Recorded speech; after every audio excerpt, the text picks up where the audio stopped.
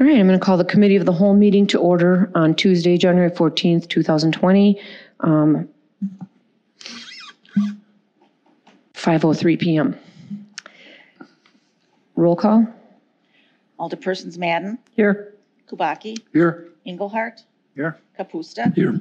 Borgman, Here. Hamel, Here. and Wolf. Here. We have a quorum present. Thank you. And then statement of public notice. This meeting was noticed in accordance with the open meeting law. And then we have approval of the November 12th, 2019 minutes. Move to approve. Second.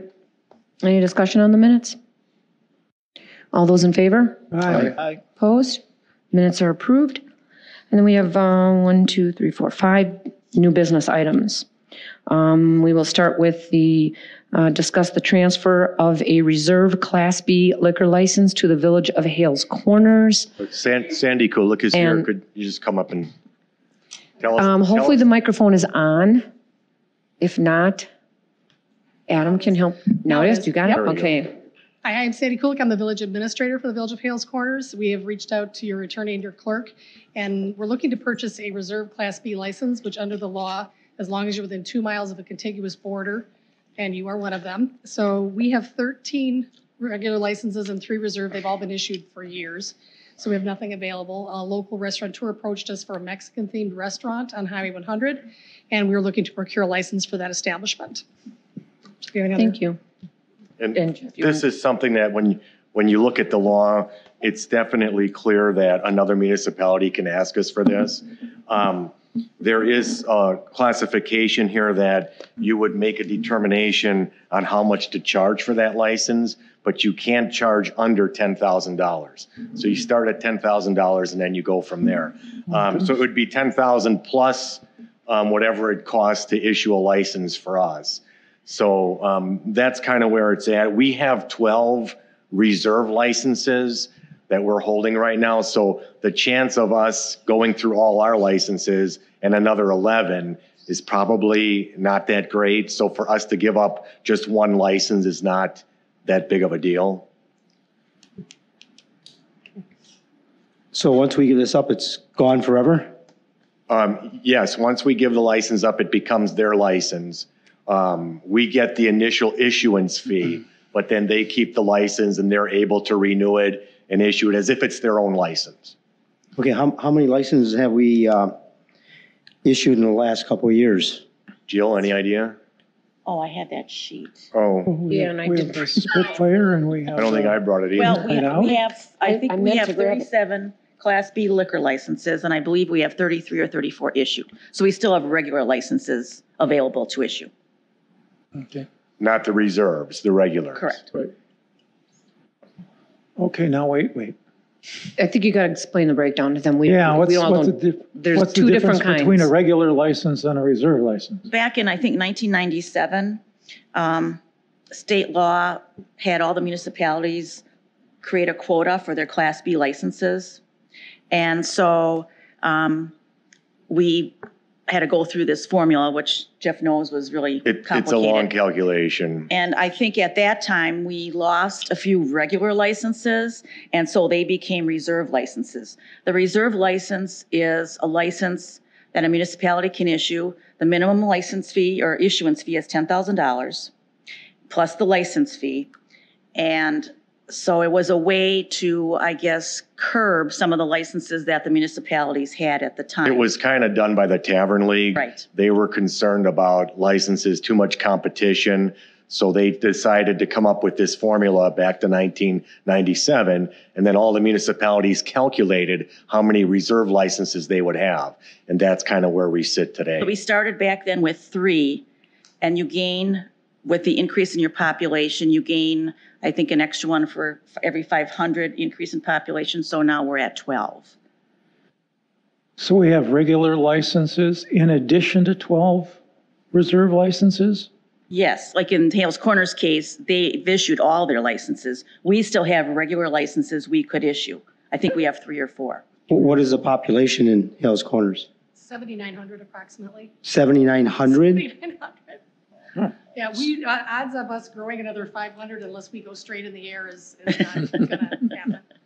There's no place to build anything to increase population. Well, my concern is that we still have the area in Racine to develop, which it depends on New Berlin, what they're going to do along the freeway stretch. We have all of 36 yet to develop. I don't know, how many licenses did you say we have regular license right now? I believe we have 3 or 4 3 or remaining 4 that we and could 12 issue. reserve? And 12 reserve, which would bring it down to 11 if we transfer one to Hales Corners. So that says, how many do we have available total, did you say, the reserve and the other one together? I'm Reserve sorry, right now 12, 12 and and I 7? believe 3 or 4 3 or 4, of the 12, so regular 15. licenses. We'd have about 15, but remember on the reserve licenses, that's a fee of $10,000. Right, so there's not a guarantee someone could Right. pay that fee. It's That can it's a be- little more rare that those go because they're $10,000. It's like a deterrent almost that those go. I did have Go one ahead, more, go ahead. because one of the questions, this is the second municipality I've approached, just for full disclosure, of what's going on around us. New Berlin has like 15. I believe West Dallas has 20-something available. Yeah. West Dallas? They're out there, and I'm just trying, I want to stay kind of with, municipalities we've worked with in the past, plus they have to be within our, within our area. One of the things that West Dallas is considering at this time, and I think it's a reasonable consideration, is in the event that that license would become re-available, that we would return it to you. You'd have to pay us the same $10,000, whatever that minimum fee is, or whatever that is, about restoring that license to the municipality that we received it from. They were looking into the legality of that. The village board has no concerns whatsoever about that being an issue. I did know, if you read all the way down, there's a section of the statute that says you can only transfer 3, period, to Correct. anyone. So it's not like you could transfer all 12, ever. So the odds of Village of Hales Corners ever securing enough to have 3 more available, we can't even find 1. So- Correct, but I'm not sure if you want to entertain the thought of paying $10,000 to get our original Well, I'm license just- back. No, I understand. That was just But- something that Well, they it'd just were be a wash. concerned That's something to think about, yeah, Yeah. you know, You have to be available too. and it's, yeah, We'd have to have them available. you'd have to have it Right. available, right? I mean, I don't think I have a concern with doing this. I just have a long-term concern of where we'll be at in the future as a community if we do keep growing. I mean, and we are growing, and we are much larger than Hales Corners. We just don't have the visible retail stretch that they have at this point. Well, the other side of that is that as the commercial end of it grows, our population will grow along with that, so that'll replenish licenses. So I don't have a problem releasing a license. I just want to know how flush they are in the village, you know? The business that's being, that's securing this, trust me, it's not Bob's Corner Shot and Beer thing. It's not that. He owns 20 separate restaurants of this type in the Milwaukee County area, and they're all successful. So I have no concerns that this is going to be a going concern. I have none. I don't want to identify who it is until after we get here, because Sure. No, I just don't feel that's appropriate, but yeah. So your motivation is your village is just stuck at this point? We are. If we can't procure a license, then the options that he would have left, Carbon as a theme, is just for beer and wine. And he is looking to do, margaritas. It's a Mexican theme. So he is pursuing a full license at this time. I think you're right, Kevin. I think with the population and the growth that was mentioned before, I think we're probably pretty safe. Make a motion to approve. This is committee of the whole, so Well, that's okay. We can take an emotion. It's still an this emotion. would come back to, Yes, so count what's the Council. recommendation. Is there a second to that? Second. You second, Elaine? Yeah, I Okay. second it. Any more discussion on that? any recommendation as to amount that you want Yeah. to charge? As much as we can get. The sky's the limit on that one. It's 10,000 is the minimum. There's been very limited transfers. The only ones that I'm aware of is the town of Brookfield to the town of Lisbon. And then there was something up in Ashwaubenon. Those are the only ones. So it sounds like 10,000 is the going rate. It may not be. I'm not gonna.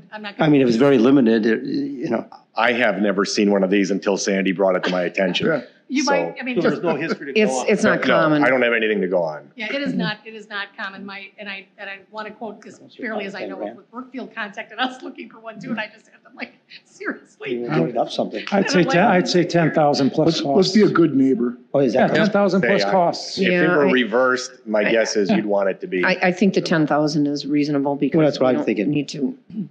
Okay, thank you. Plus whatever fees or what have you. I do also have a sample from the DOR that I can draft and send to you. Okay, that's good. Okay. Thank you, Sandy. Thank you for Sandy. coming. Have a good evening. Thank you. Oh, all those in favor? Aye. Aye. Opposed? Okay, almost forgot that Yeah. important piece. Okay, then we have the presentation by Rupert and Milky for the city water study. Is this going to be up on our screens? Are we going to go up on? Are we going to have this on our screens? Yep. It's gonna Our be on- screens here? It'll be on, it'll flip on the screens Okay, here and just it'll to be make on sure. everyone's screen so that Okay. everyone can see it. There it is. Does everybody have it on their own respective screens? Yep, I do. Great. I'll move my Well, mouse. good evening. I'm Don Hakela. I'm an engineer with Rupert and Milky, and I'll be presenting the general overview of the water system study that we and the staff here work together on to try to develop a plan for the next 20, 30 years. So a summary of the water study that is there's multiple main components. We reviewed the existing water system facilities, reviewed the existing current and future population and community growth to establish the basis of where we, at least at that time, envisioned the community growth and the population would go. We reviewed the water requirements of current and projecting future water requirements based on future community population and growth. Analyzed the existing current supply system and the existing storage system, and compared that existing storage and supply system to future projections for water requirements. Based on the future water requirement projections and the water supplies and storage analysis, we developed some recommendations. But then based on the recommendations, we established the cost based on those recommendations and developed a capital improvement plan. The existing water system facilities for the city of Muskego consists of supply and storage facilities, which includes 9 groundwater wells, 2 elevated water storage tanks, 1 ground level storage reservoir, 3 booster pump stations. And within the water distribution system, there's 4 pressure zones that are utilized to provide adequate pressure to the various areas within the city. The largest pressure zone by far is the main service zone. Then there's the Hillendale boosted zone, and some smaller zones are the Chamberlain Hill boosted. The smallest 2 zones are the Chamberlain Hill boosted zone and then the Commerce area boosted zone. So the map is probably not the best, but presentation value. You can see it. The outlined pink area that you see in the map is basically what we delineated as the current service area of the water system. There's some symbology on here. I don't know if you can see my pointer going here. Probably not. But it shows the general location of wells as the W. The round blue structures are where the tanks are located, and the green squares with the dots in them are where the general location of the booster station facilities.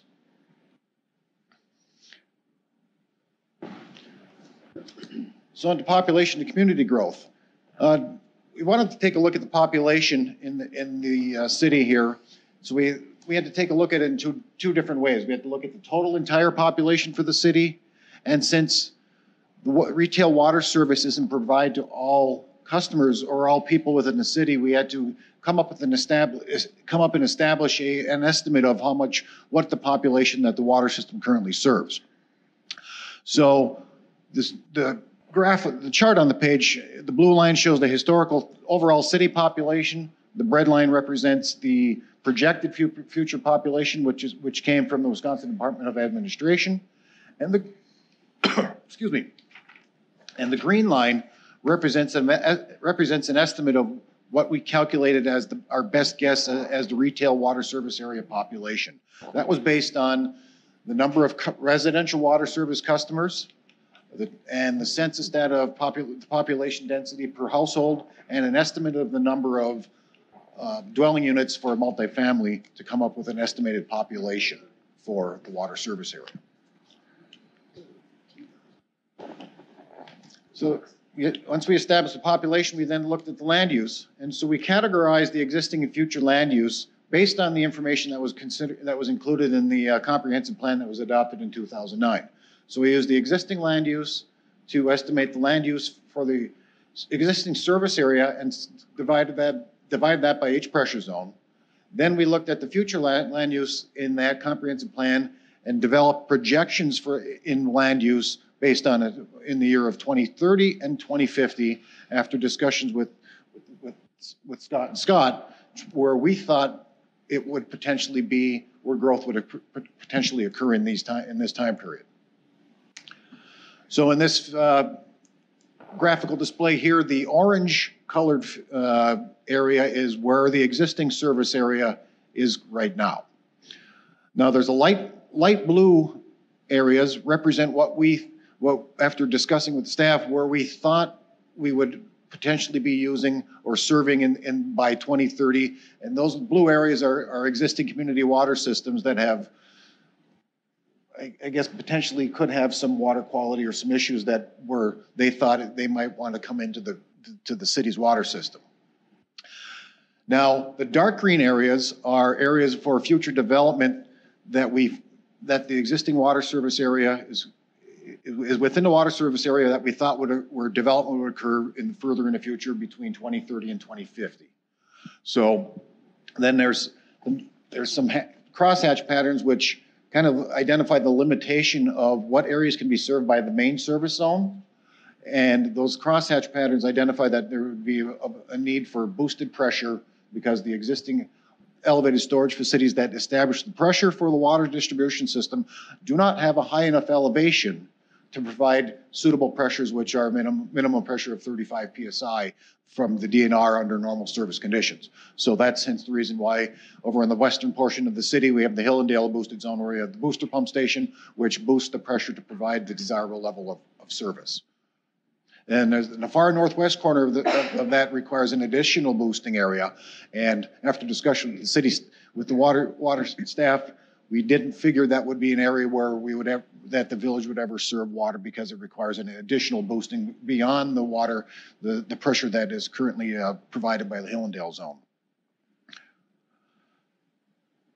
So in the water requirements, we reviewed the existing water consumption and summarized it from the period of 2007 through 2018. We categorized it based on the sales groups that are in the PSC report, and we summarized that per year. And after we got that, kind of, as we can see in the chart here, residential water consumption is by far the largest area of water consumption in the city. So using the land use data that we had established in the land use evaluation and the population data, in order to establish future projections, we looked at it as in two ways. We can look at it as gallons per acre per day. So we established a unit consumption value based on residential, commercial, and industrial and public water uses based on existing land use, and established a rate of water consumption. And then based on the estimated water service area population, we established a rate in gallons per capita per day for residential, commercial, industrial, and public to establish future water consumption values based on either population or future land use. So it can work either way. If we know something's going to develop in the future and this is going to be this land use category that doesn't necessarily follow what we anticipated here, we can use these values in the future to say, hey, this is a good starting point. We're going to have 40 acres of commercial development occur in this area. What are we going to, based on our existing facilities or existing water use, we can at least get a good ballpark idea when we categorize it by acreage where we think water use could be in the future. As our water requirements, as we looked at those historical water requirements, we also looked at what the maximum the daily demand variations have occurred over those last 12 years. 2012 was the high high year. That if we all remember correctly, that was a very dry year, and almost every community in southeast Wisconsin had their maximum day ever occur for the long times over in 2012. Did a little statistical analysis. Since that was a rare year, we looked at this as a 98% confidence level and established a 276% ratio to the average day, which basically means that there's a 2% chance that the maximum of the day would exceed that ratio that we selected here. So we also established a peak hour ratio of 160% of the maximum of the day. So normally water systems are designed based on average day, maximum of the day, and then trying to meet peak hour demand. So using those ratios, we developed, the way we established the future water use is we looked at the acreage that was projected in that 2050 plan in the service areas that we identified for 2030 and 2050, calculated the acreage of residential, public, commercial, multifamily, and industrial, established a factor that we, based on the historical demand use for the acreage, and then made projections so we could get projections of water use for 2030 based on what we thought was going to occur and the incremental increase from 2030 to 2050. And then the table on your left establishes our metered sales. And the table on your right we use the factors to get us an annual pumpage, which was a ratio between how much is sold and how much is pumped. Looked at that historical. Then we calculated our maximum a day pumpage for the projections, and then developed a peak hour demand for future conditions. So that was established the basis of our future projections. Now, looking at the future projections, we wanted to make sure that what we have for your existing reliable supply and storage areas, how adequate is it for current facilities and for future development. So this table has a lot of information on it, but basically based on the 2017 demand data, which was representative and really close to 2018 data, your system has more than adequate capacity to accommodate current demand on reliable supply for your well systems. Combining your supply and your storage, we evaluated that together because storage is typically used to help accommodate peak hour demands, provide firefighting reserve, and provide the wells some operating storage and our operating reserve so they have an operating range so they can turn on, turn off, and cycle. So looking at what we have for supply in each of the main zone and the other boosted zones, we evaluated what their supply capacity was compared with the storage capacity and determined that right now you have adequate supply capacity and have adequate storage capacity for current demands. We also did the same analysis for projected demands in 2030. Your existing wells are suitable, and the storage for the main service zone are suitable for demands that are projected. These are obviously projections. Things can change, but based on what we're projecting, it's adequate for 2030 demands. There is a slight shortfall in available storage in the Hill-and-Dale boosted zone, but that's projecting that, hey, if we have demands that are getting up to that point, we might want to evaluate getting a little more storage sooner, or if the slight storage deficiency doesn't mean that you're really out of it, because there's other means to take care of that. So, but it's not a huge deal for 1,600 gallons. So in 2050, we looked at the supply for projected demand. Now this is where we start to see a deficiency. There isn't enough reliable capacity for the well systems to meet this future demand, and then we're starting to see a deficiency in main service zone storage and the Hill-and-Dale zone storage, because if you remember the chart from before, in the northwestern portion of the city, where there was a big green area in the northwestern portion, that would be most of it in the Hill-and-Dale zone. that would be a major expansion to the Hillendale zone, so that's why there would be a deficiency there and require some storage.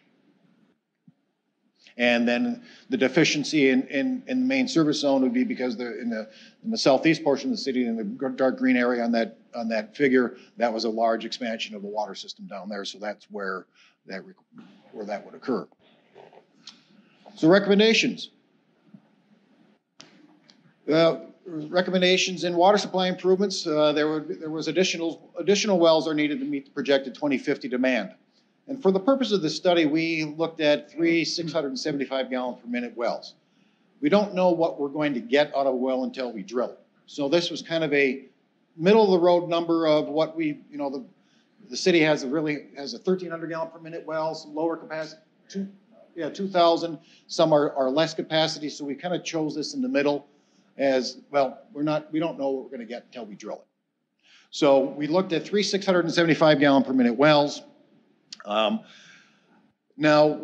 there is a potential for deferring some construction of some new wells if the acquisition of some of the existing private community water systems occurs. They have their own wells. The city has taken over some community water system wells in the private community water system wells in the past, and some work has been required to bring them up to current code and other standards. But those existing wells may have the potential to defer construction of new wells. In the Hillendale boosted zone, there would be a booster station need to meet 2050 demands. The existing pumps cannot meet the projected demand for peak hour. DNR code requires that one single pump must be able to meet the peak hour demand without storage. So the existing pumps aren't able to meet that. So what we decided to do is, in the plan here, was to convert what you have already spent money on, is convert well station 12 into a booster pump station for the Hillendale zone. So that utilizes some of your existing infrastructure to make use of those dollars already spent, and convert that over to a booster station to help meet the needs of development when that occurs over in the Hillendale zone. Water storage improvements. There would be an additional 200,000 gallons needed in the main service zone to meet the projected 2050 demands, and an additional 150,000 gallons of storage in the Hillendale boosted zone. That would be used to provide fire protection, equalizing storage, and operating reserve. Currently, there is no storage in that zone. When that zone gets that, if it does get that large, that's when storage is recommended to improve the reliability of the system for firefighting and equalizing storage, and it provides a better buffering capacity. As systems gets larger without storage, having a storage tank takes a lot of, also actually kind of a surge protector for some of those areas, so that provides a nice buffer for that area too. There's also distribution systems improvements that were recommended. Some were to address the existing deficiencies. Areas of Lake Lower, Lake Brittany, Guernsey Meadows, and Kristen Down have experienced some recent, it isn't recent, there has been corrosion that's been going on for years on the exterior of the water main, which has been making it much less reliable. That was actually identified in the capital improvement plan previously. So we included that in part of this study, because if we don't include it, wanted to show a whole picture, not since it was already in another plan, we wanted to include it here so you have an idea of where, as a system as a whole, where we're going. And then those are basically the existing deficiencies, and then distribution system also to serve expansion for future development. So this little chart here, as you can see here, we have a maximum day. We rate water supply staging based on what maximum day pumping, which are the green bars. Now this is assuming a linear trend of growth from now until 2050. So the lower blue line represents the capacity of your existing well system. So right now, if growth were to continue trending on a linear pattern, the well system would be at capacity in around 2032, 2033. So each of the lines above that represents the addition of one new well. So that incrementally increases your capacity over those time periods. And like we stated earlier, if a private water system comes on, then the capacity of the water system, and we incrementally adjust those things based on what capacity the wells are. So we perform the supply and storage analysis again after the recommendations of increasing supply capacity, booster station capacity, and elevated storage capacity. And it shows that supply capacity can meet all the requirements here based on the 2050 demand. So that's where it shows all this. So that is a check to make sure the recommendations work with the supply and storage analysis. So this figure here generally shows the green lines in here are future distribution system expansion, and some for future service areas, and some to bring out water system infrastructure to serve some of the existing water systems, private community water systems. There's a star there, shows kind of a general location where we thought elevated storage tanks would be, could be potentially located. By no means did we do a siting study, but they looked like this would be an appropriate location based on water modeling results to put the elevated storage tanks. So in the capital improvements plan, we divided the improvements into short-term improvements, intermediate term improvements. Sorry if I'm not speaking into this. Intermediate term improvements and long-term improvements. So the short-term improvements were basically categorized or prioritized for the short term to make sure to bring up water system to develop water main extensions to bring it out to serve the 2030 service area. So if those things don't occur or those improvements don't all need to be there. But one of the things, so that was distribution expansion, distribution system improvements, that is for the reliability. So we included that one in the first phase to take care of the existing corrosion.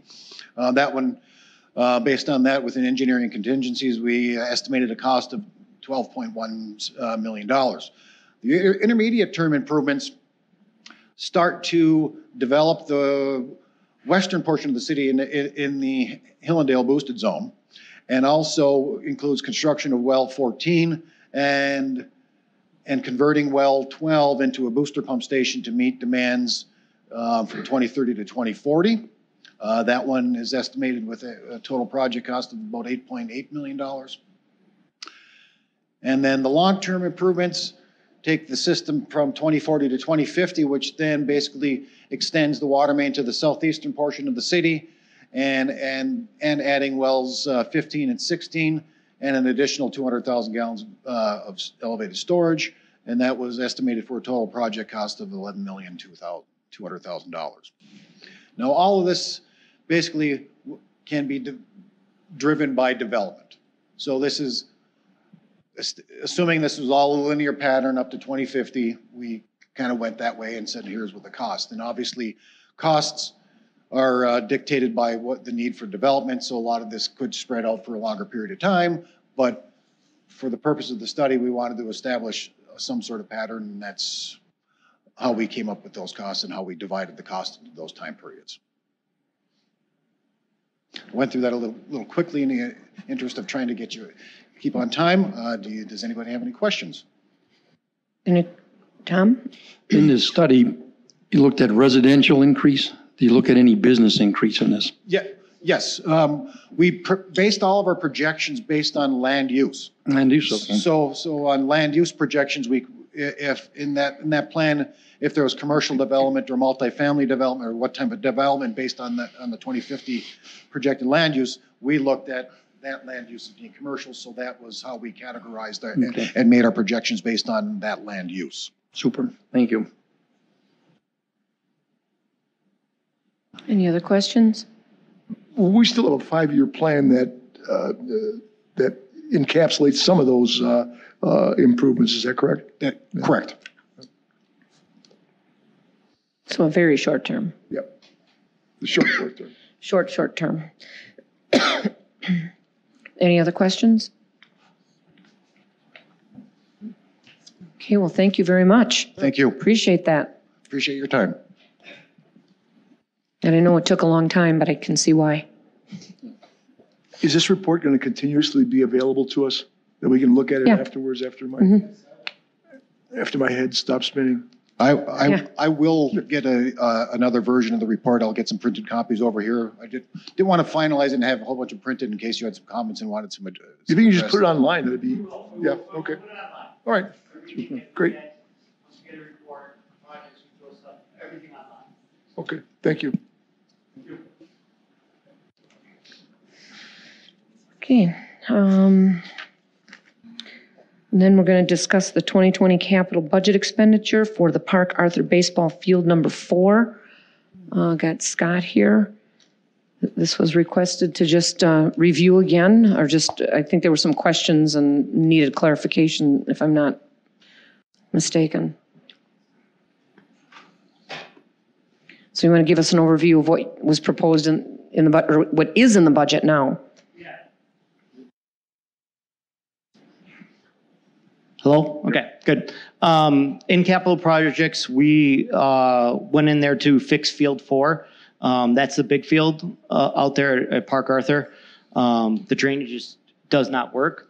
I'm sorry to say the field was never designed properly.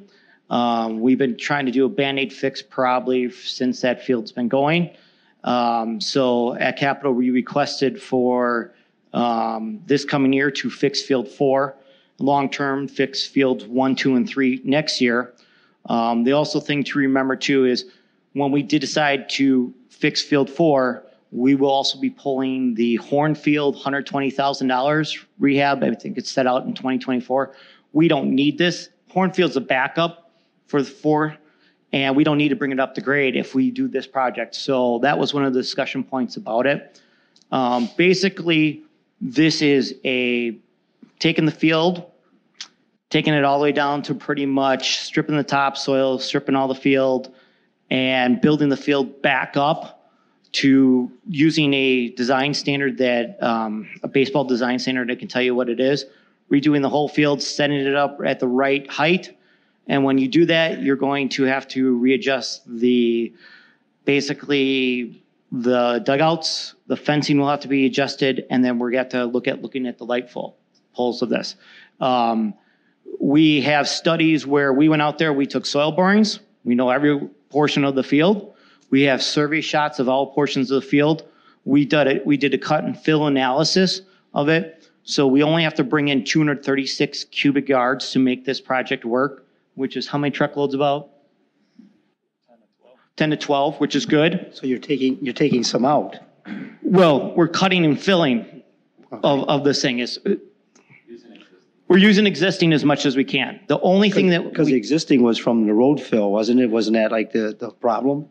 We did do soil borings in the area because we were concerned about some of the areas about it. And of the soil borings that we found, we have not found anything of concerns like concrete or something like that. That's why we did soil borings for all 4 fields, because your concern is what our concern was. So we made sure that we know what was out there before we started this process. We are at the point where the plan is to release this RFP the first week in February. And the plan is to, I think, after the first or second week in July, and all the baseball people know, shutting down this field and going to work and getting this field done and getting it ready for 2021. And that's This was a large amount of money, wasn't it? It's $315,000. That's just for the one field. The next 3 years even more expensive. $450,000. How in the world can we spend as much money as we spent and have something that's designed so poorly that we have to spend another $350,000 to make it work? How does that happen?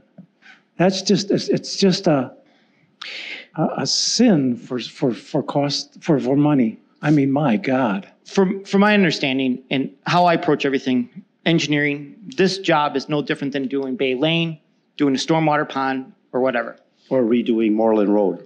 Or yeah, we have a design standard. We looked at the design standard. It's a baseball design standard. That is what we start with. Once we do the design standard, we create a plan off that for engineering. Once we submit that to an RFP and we get people out there, we choose the best contractor. We also will have full inspection on it like we do for Bay Lane. We also will make sure that they do as-built. We will make sure that this job is taken like an engineering job. That's how it is. From my understanding, when this was done, it wasn't approached that way. It was, hey, get this thing done. There was no inspection out there. No one knew what was going on.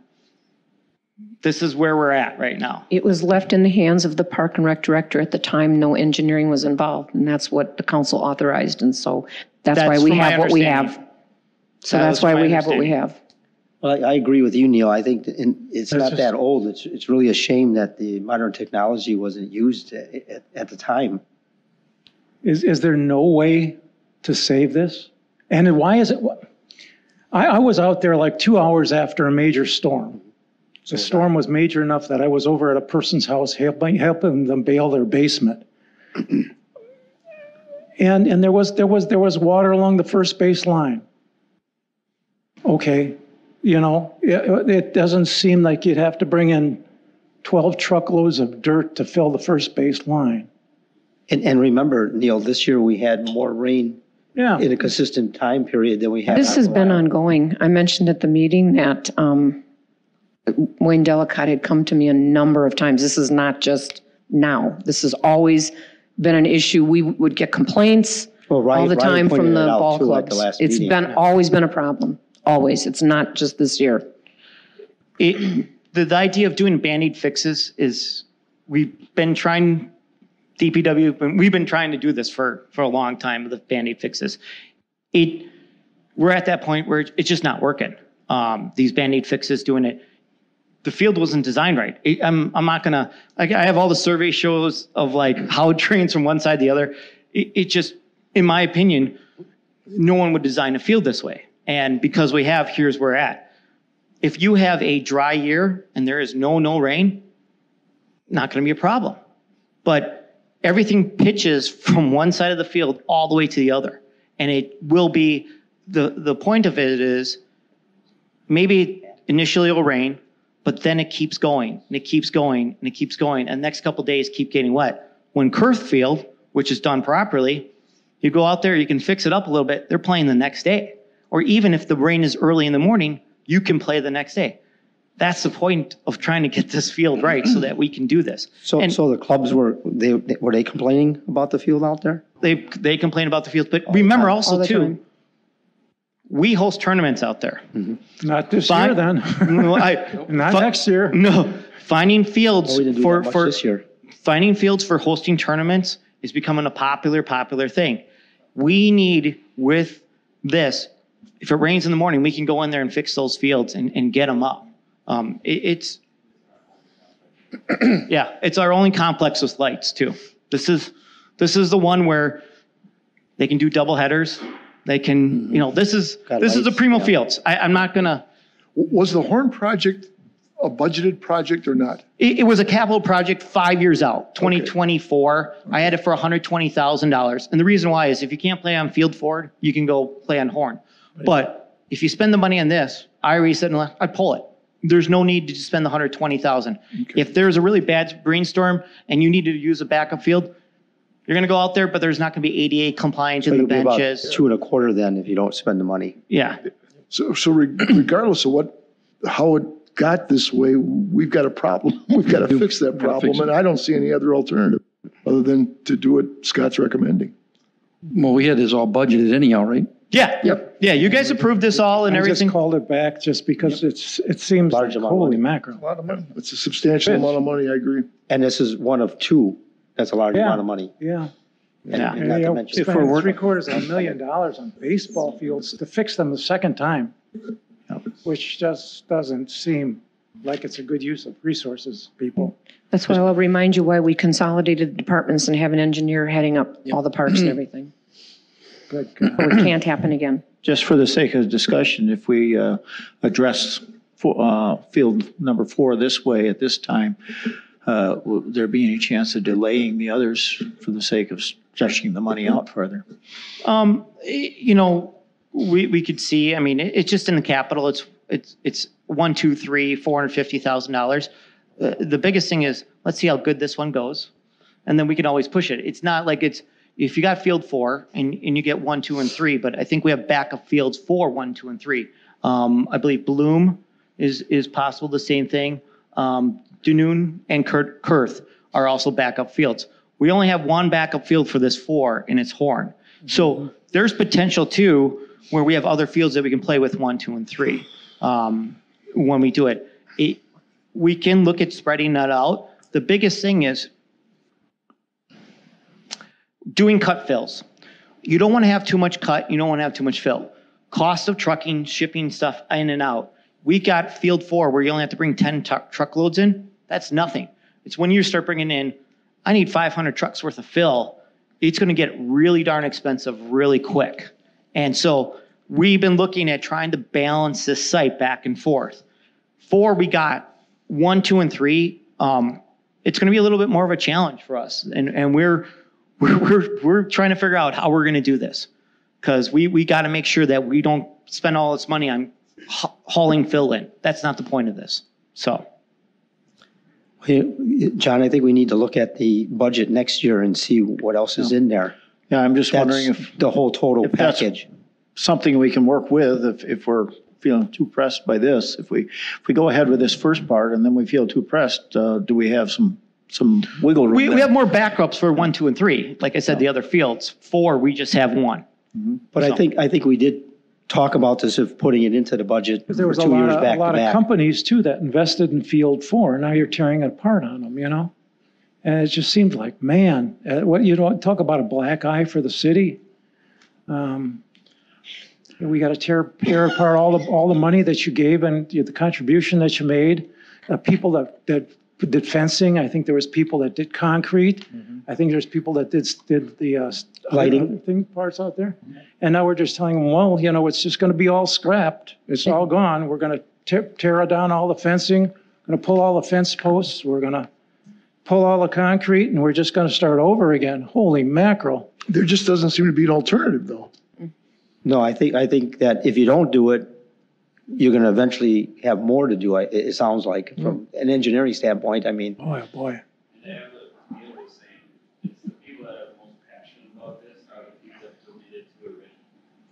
Correct. They want it right.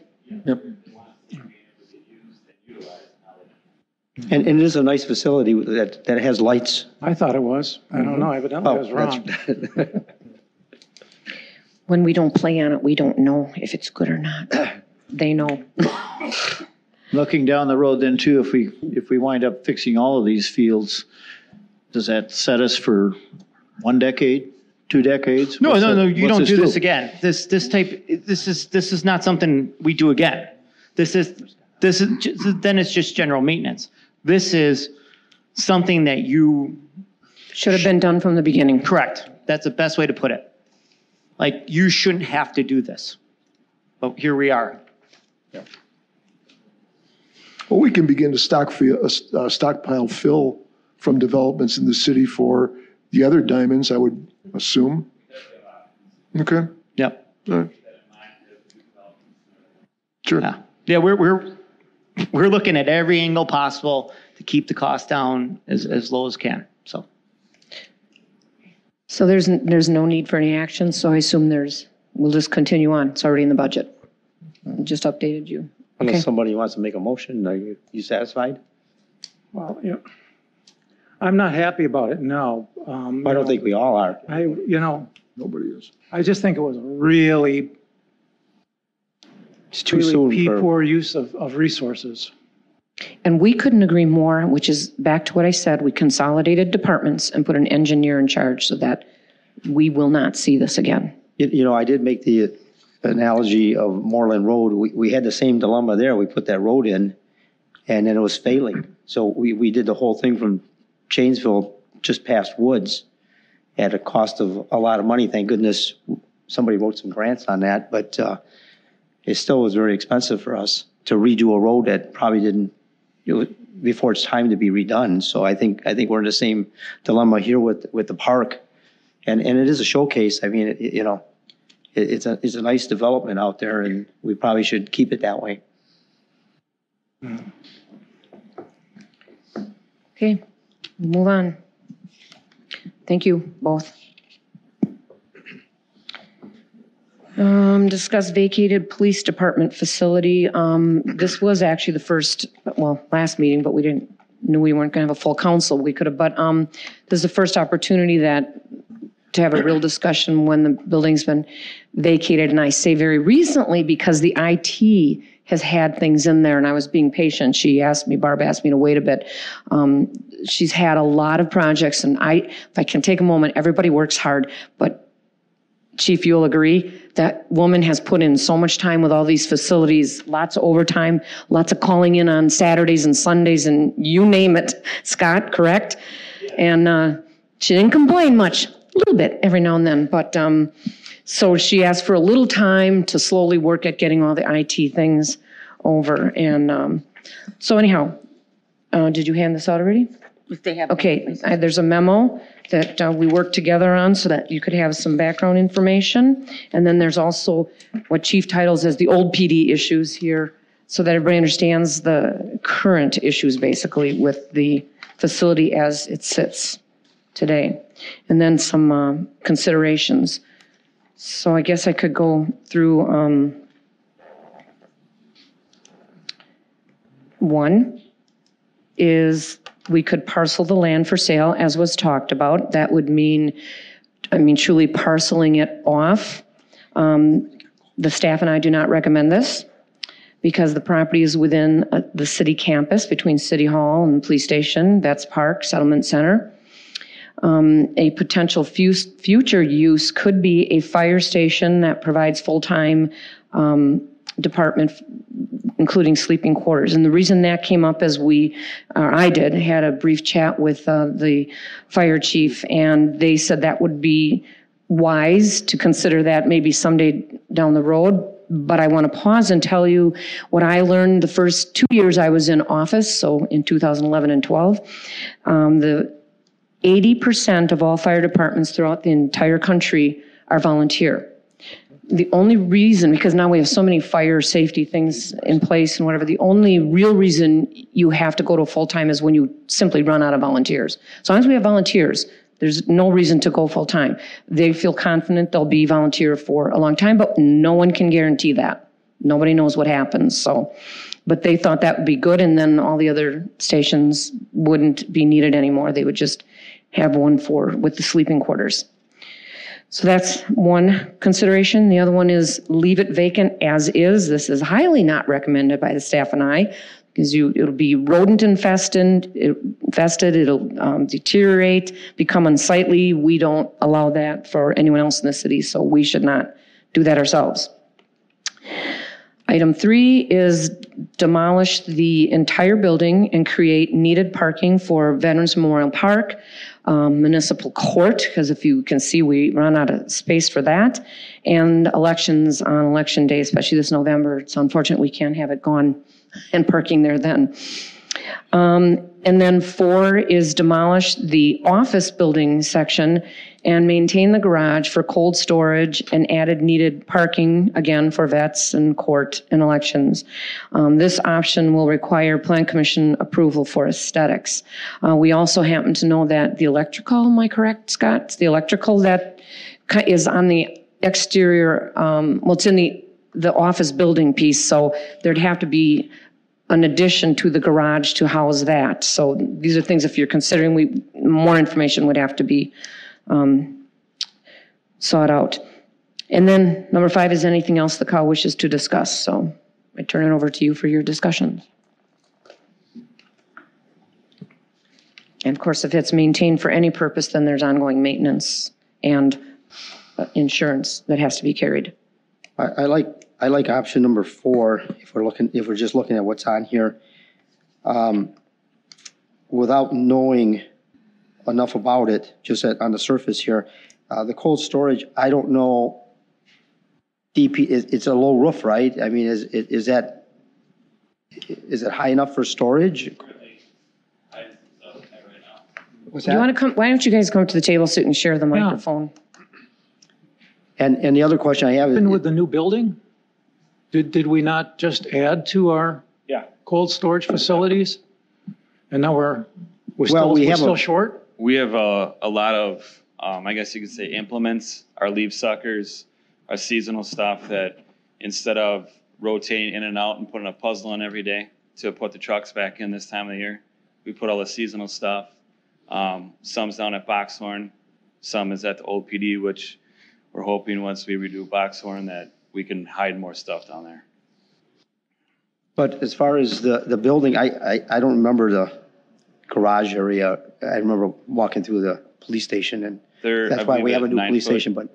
It has a 9-foot door on the north end, and then the other two doors on the side are 7. But the structure is pretty good. I mean, that's just a slab, right? And, well, Yeah, right. the garage is, it's not like the police pretty station. good. It's probably the best, I would assume, best part of the building, most recent. Yeah, but a roof is maintenance stuff, but the idea of cold storage is, well, the more we can store equipment inside, it lasts longer, you know, and the fact that it's just there. When the mayor brought up the electrical part, just to let you know, if you go on the outside of the building, kind of the side of there, the electric comes up to the building. That's your main electrical source. You cut the building off just to the one side of electric, because that means you don't have to change your electrical source. You're trying to save money, but that would establish a front to the building. It would be maybe, 10 to 12 feet more into the existing old PD. And that portion you would have to make aesthetically pleasing per plan commission. But why you make the cut there is you don't have to run another line of electrical in there. There's no basement under the parking. It's just flat on slab. Would we need plumbing there, or we need to add restrooms or anything? I don't know. For the Not for park? cold or- storage. I'm just saying, because it's off a park area as well. I mean, we're set with everything in Yeah, the we've park got, right we've now. got, We got bathrooms out there. We got, everything you need. Water runs to the place. That's why I'm saying the water's Yeah. already there. I don't know if we need to use anything for water. If you have to add maybe one bathroom, I don't think it's going to be an issue. But at the same time, too, if you need to use a bathroom, you park there. City Hall's right here as well. We're just talking cold storage. Boxhorn, we don't have a bathroom. Well, obviously, because it's off a park, and I don't know exactly what we want to do with that land. I'm looking at that as we're talking putting parking lot in, and I'm thinking maybe we need to expand the grounds a little bit more, because we took some away when we built the PD. And I know the festival committee is not happy with losing ground out there. And, rightly so. They've been doing it for years, and they're a volunteer type environment.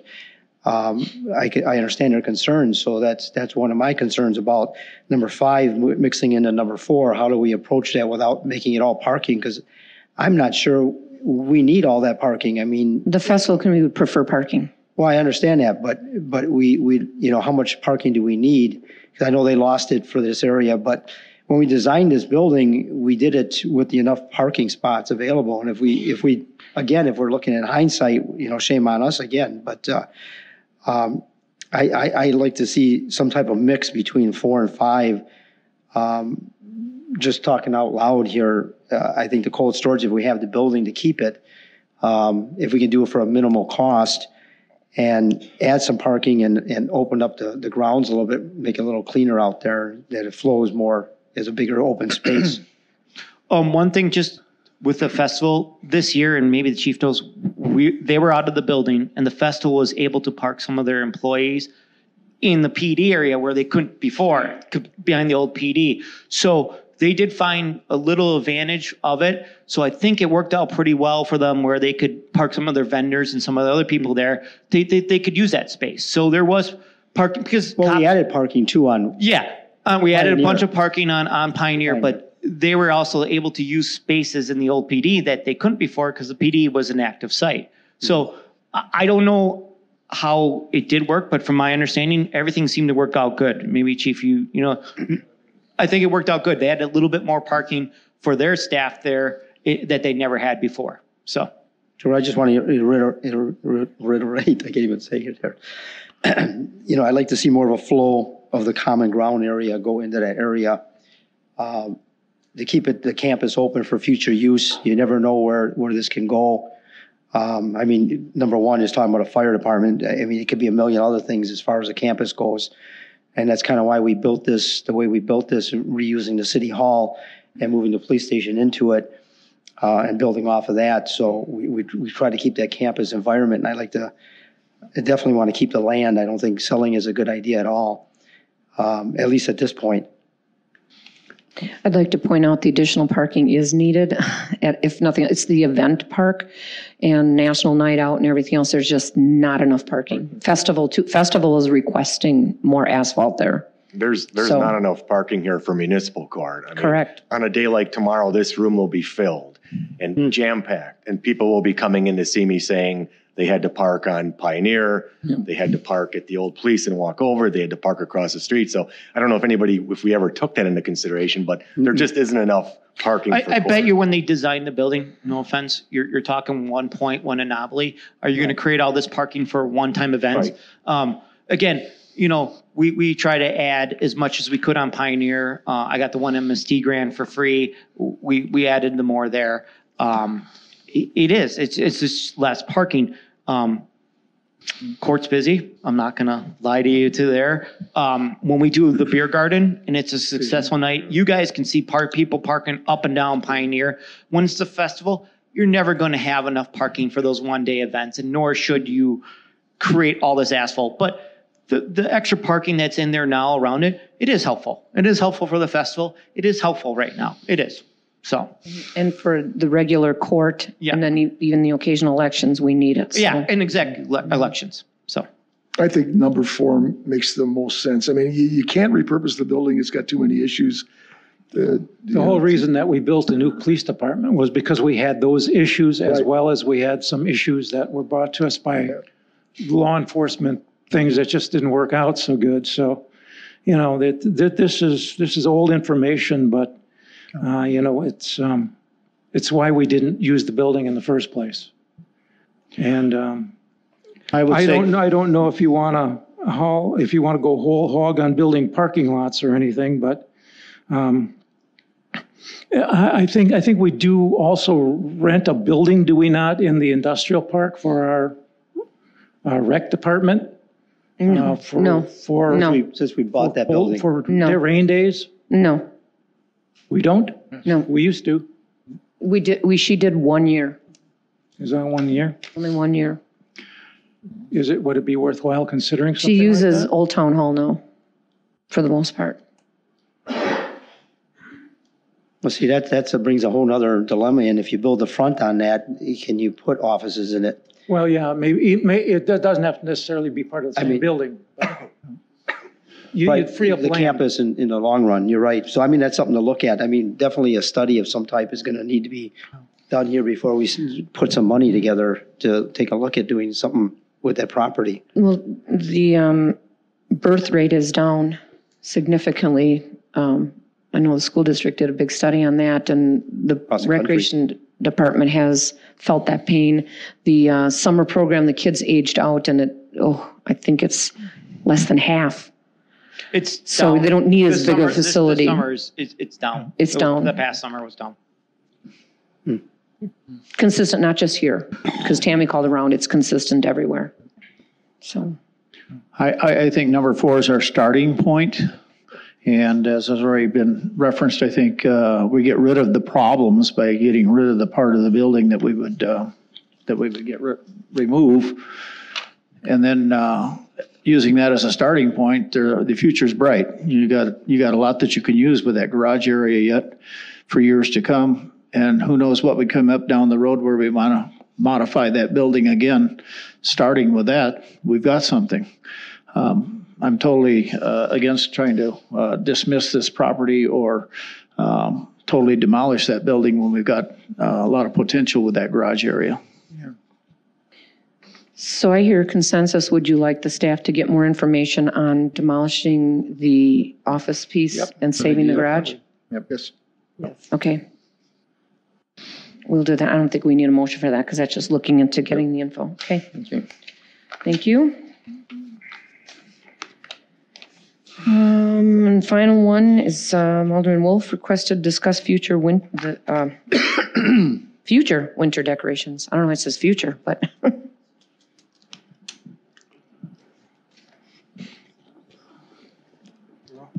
So I'm looking to you. Oh, we're gonna. I guess we're planning to expand this. It was kind of a discussion in the original I mean, it's been going on for years. We finally got decorations, and then this was the first go around, right? According to the budget meetings. I just brought up a scenario that, I mean, I like the decorations. Unfortunately, I see one is out already. I don't know, maybe it's just unplugged. I don't know. That they're all white, and with the white LED lights, maybe we need to add some, if we go to second round, add some color in there, put some greens and reds in the same styles or something.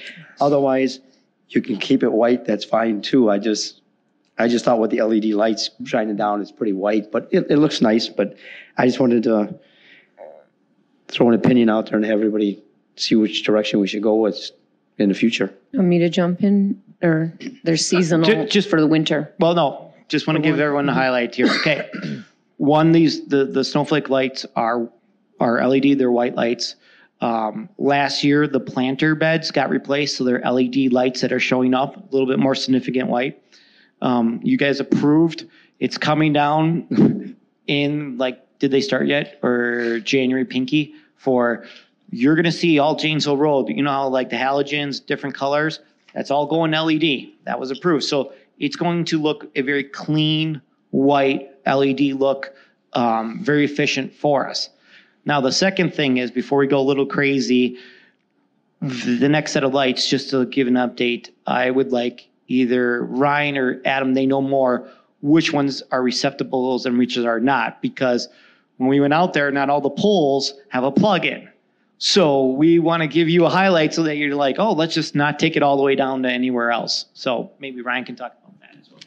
So right now there's 17 snowflakes out. The only poles that have receptacles are what you see right now. There's one more receptacle in front of Arby's, which would make 18. Besides that, the poles on the outside of Janesville, on the north and south side of it, from Parkland to Lannon, are loaded with the permanent cattail metal braces, and then they have our braces for the banners that go up seasonal. So there's limited room, and especially with clearance heights, with semis and everybody going on the road, I don't think it's feasible to add lights anywhere else. I did contact the snowflake supplier to see if we could eventually put them back to back. So it'd be doubles down the middle, and it's not feasible because of the way the brackets are set up. You could do it, but one snowflake would be higher. You'd have to pick a side going down. Aesthetically, that would drive me nuts, but I look at the small things with that stuff. I don't know if we need to double them. Right. I'm good the way they are. Yeah. I mean, yeah. Me too. We're good. We're good. I've heard nothing but positive, so. But now we have no outlets, so we're looking at no expansion. No expansion on, as you see Janesville right now. So on Pioneer, from Horn Park to Janesville, there's 24 poles, all have receptacles. The ones that are out on Janesville right now are pretty big, but they fit the area. They're 90 bulbs a piece, and they weigh 75 pounds. And if you put them on Pioneer, someone that's getting residential, I mean, it's kind of a mix, isn't it, down there? It's getting, and I mean, Adam has done the research and kind of went through everything, but to put in perspective, those are 5-foot snowflakes. You put a 5-foot snowflake on Pioneer, it would stick out like a sore thumb. So you can get smaller ones for less cost. The problem I don't have a problem with it, but just on my end, what it takes to do it, to put in perspective, when we put up flags in the springtime, along with the banners, we do all of Janesville, Moreland, and we call it the Test Corners area. That's 282 flags, which is fine. I mean, everybody loves it. I have no problem doing it. It takes me 3 guys 2 weeks to put them up and 3 guys 2 weeks to put them down. And that's just flags and banners. Now with these snowflakes, so that's a month right there for flags and banners. With the snowflakes, I'm going to leave the brackets on the poles, but it'll probably, with traffic control, because you take up more room, probably take me 3 guys, probably 4 even, just because of the weight of them. Probably another week and a half to 2 weeks just for the 17 to 18 snowflakes. So as we keep ordering these, it's going to take more time. And I say this because when we put them up is right in the middle of leaf collection. So it's a little harder to, I'm already taking 3 or 4 guys off of leaf collection for the 2 weeks they're in leaf collection, when this year was not the optimal time to do it when we were getting October snow. But as we keep adding this stuff comes the time away from other services that we already provide. I have no problem doing it. I just want to kind of put that in perspective.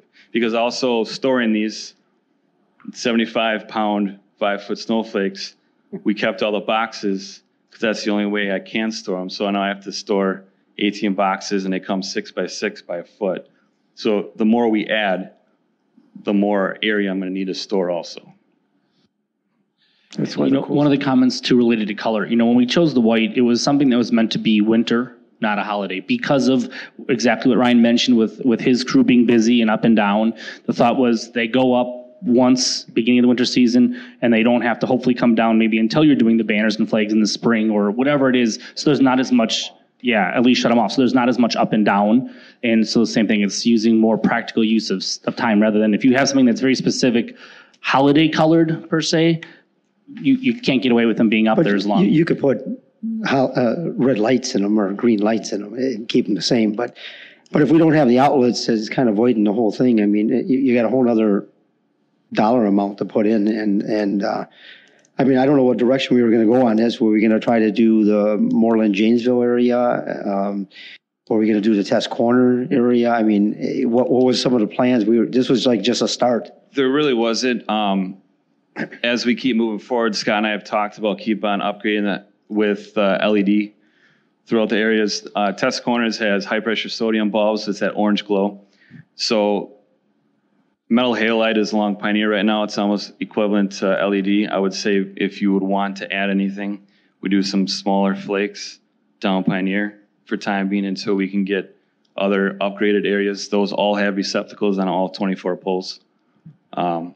A long, long time ago, we did Garland. It's not my favorite thing. Down on Test Corners area. And Thank you, Ryan. It's when the mayor was in the chamber. But it, like I said, it just comes with time and maintenance.